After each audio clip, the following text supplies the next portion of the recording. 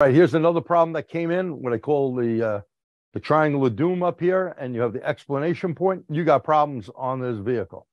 And here were a bunch of codes from a malfunction and a energy balance thing, a whole bunch of stuff. Well, look what happened. This was from a Toyota dealer in the Bronx. One of my students bought this vehicle when they couldn't get it working.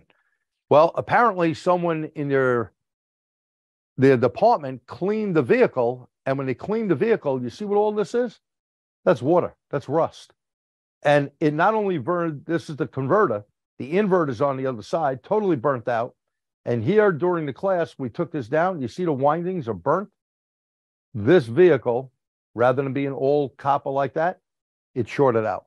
Never, ever use a hose or a pressure washer or any type of cleaner on these vehicles. You would have to make sure the car's been depowered down for a while, and then what you would need to do is clean it dry. You do not use any chemicals or anything on it, but any leaks are not good.